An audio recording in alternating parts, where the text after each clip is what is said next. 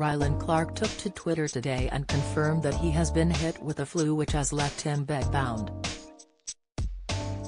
The BBC presenter explained that he will not be able to present his regular slot on Radio 2, which airs every Saturday afternoon.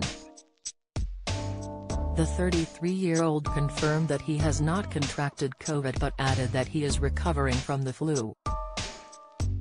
In view of his 1.6 million followers, Rylan explained that he will be missing from his regular radio slot. The Strictly It Takes Two presenter wrote, "Gone and got the flu, not surprised, been in bed for a couple of days.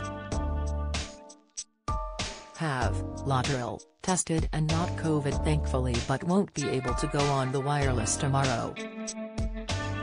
Be back soon next." The presenter was swiftly inundated with comments from his legion of supporters who offered their well wishes. Singer Cheryl Baker said, "Wish you better, lovely."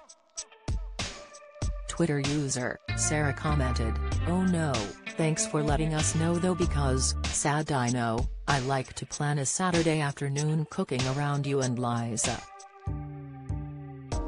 The glamour hey?